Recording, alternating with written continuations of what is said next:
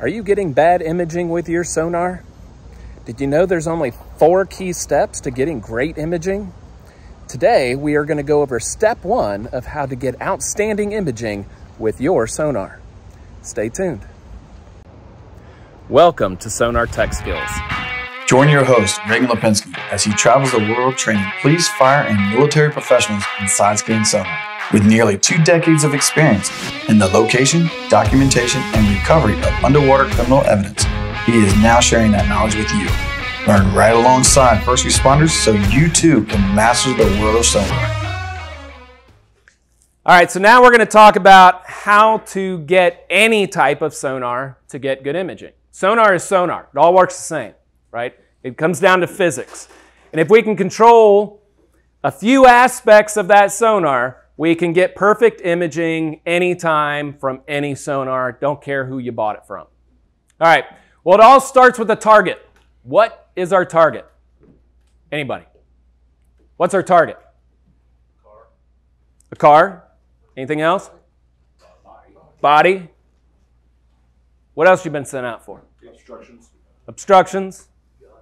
Gun. Anything dispatch sends you to, right? It's what you're looking for. It can be anything, whether it is a body, a gun, a car, a semi-truck, an airplane.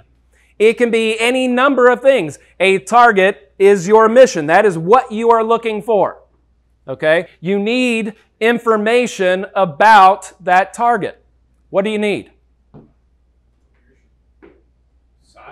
Size, height, width, area. Why do we need that? Why do we need to know how big, how tall the guy is? Right? Why do we need that information? Why do we need to know what the guy is wearing? Why do we need to know that the current was moving at 7 knots or the wind was moving at 3 knots in this direction? Why do we need to know all of that? You need to be able to place or try to figure out where, 1, that body went down, and then 2, is this or is that not the target that we are looking for once we found an anomaly? So we're searching and we find something and you're looking at it and you're like, okay, well, is this the car I'm looking for? How do we know if that's the car we're looking for? Why do we care, right? Out here, you may only have 1 car on the whole beach. You go up to New York, there's a car every 10 feet. Right? Put a diver in the water, he needs to know, am I looking at that car or am I looking at that car? We're going to go over a case study here in a little bit of a 97 Ford Explorer that went off a bridge. Okay? Went off the bridge, there it is, we scanned, found the car until you go about 10 feet and you find 16 cars and 9 more bodies. Actual case.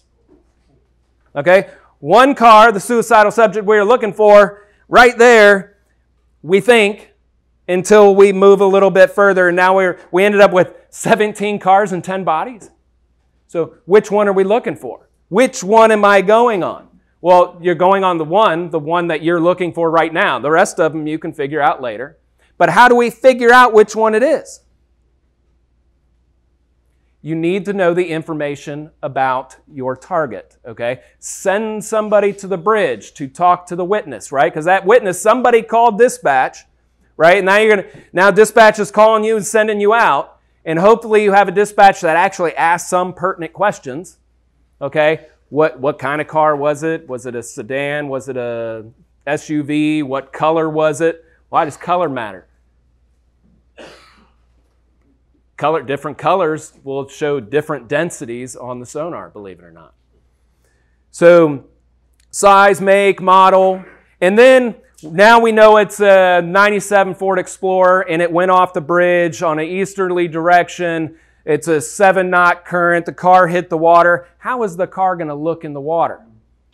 Well, there's different ways that car could end up on the seafloor. And so we'll get into that here in a little while too. But once it's there, we need to know how long it stayed on the surface before it went down. And if it stayed on the surface, what direction did it go?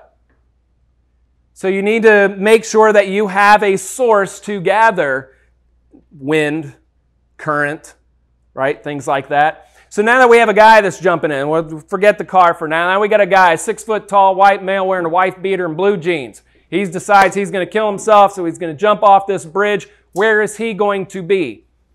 Straight down. He's a lawn dart, right? 95% of bodies sink straight to the bottom. They sink at about 1.5 feet per second. Okay, that's how a body moves through water, right? Divers know that the average body is what, 16 pounds negative? Between 14 and 16, depending on age and how fat you are, right? But either way, 16-pound negative is going to drop like a rock. 1.5 to 7.5 feet per second is what the average body drops. And once it hits the ground, right, it's not going to move. It's not going to move. It takes a lot of current to push 16 pounds along the bottom. Okay? A lot of current. Over 22 knots of current, right? A ton of current to get just the slightest movement out of a 16-pound object on the seafloor. So, like he was saying earlier, the body is going to be in a radius of the depth of the water you're in. So if you're in 30 feet of water, that body is going to be in a 30-foot radius of where it went in. That's where you need to focus the beginning of your search. Now, that's all well and good for a guy wearing a wife beater and blue jeans, but what if he's wearing a triple fat goose? Yes, I said triple fat goose. I'm from the 90s. You know, those big fat jackets look like life preservers, usually have like Buffalo Bills on them or something. So if he's got a triple fat goose jacket, where is he going to be? He's going to hit the water and probably bob to the surface for a second until all of that jacket fills with water, and then he's going to go down. So you need to know what he's wearing. Sometimes you need to calculate what he ate last. That goes in the whole forensic side. I got a whole different course on that. Right? But you need to figure out every aspect of your target before you begin your search. Before you begin your search. Mainly size, shape, material. If you know size, shape, and material, you're pretty good. And then you can figure out wind and current after that. Make sense? All right, so if we know what our target is, right? We said our target is what we're looking for. It's what dispatch called you and said, you need to go find this. So we know what our target is. What is an anomaly? Something you don't know what it is? Say yours again. Could be your target. Could be your target. Anybody else? Something that shouldn't be there. He's the closest. An anomaly is anything under the water that is not the seafloor, okay, to include your target. Your target is an anomaly, okay? So the target isn't your target until the target is on your boat. Why not? Because it could be anything. Quick story. I'll go off on a tangent. I do story time quite a bit. Here's my story, and then you'll probably laugh at the end. So we get a call for a homicide, or a double homicide, where a guy took the gun and he drove across what's called Willoughby Spit Bridge back in, it's a bridge through Norfolk, Virginia. And so they throw this gun off the Willoughby Spit Bridge, hits the water, and I'm a young cop at this time. It's like 2002, 2003. We had just gotten our first digital sonar, and I thought I was cocky hot shit, right? So homicide detective calls me. He's like, dude, can you find a gun? I was like, absolutely I can find a gun because I'm awesome. Right? So I go and I put the sonar down. I have a 900 kilohertz. I'm dragging the sonar across the floor, and I find like 120 objects that are about the size of a gun, 8 inches to 9 inches or so. Now, our police department didn't dive at the time. That's a whole different story. So we had to call our fire department to do our diving for us. And I called up the fire dive captain, and I said, hey, I got 120 objects for you to dive on. When can you be here? What do you think he did? Laughed at me, right? Laughed at me. He said, if you can narrow it down to about 8, we'll come out. So I raised the frequency on the towfish, lowered it down, shortened my range, talk about all that later. And as I'm dragging it, I find the gun, and it is perfect.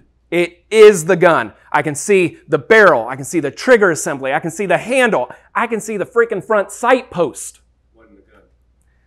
Take a picture of it with my cell phone on the screen. I email it to or text it to the homicide detective. He opens it up and he's like, damn. So he hands it to the chief of police who's about to walk into a press conference.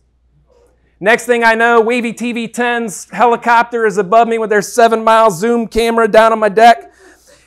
Diver comes up and puts the kickstand of a bicycle on the gunnel of the boat. And so I'm looking at him like, yeah.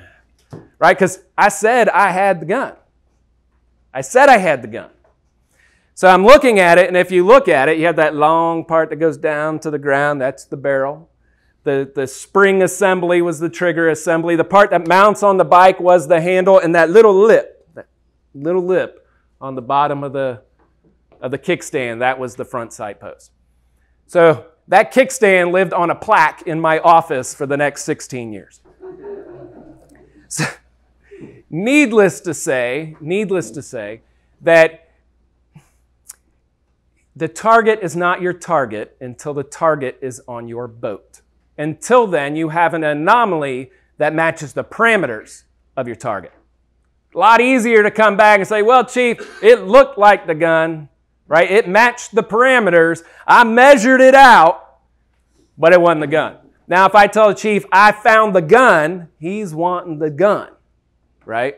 Turns out the gun wasn't thrown off the Willoughby Spit Bridge. It was found later on in a retention pond in Norfolk.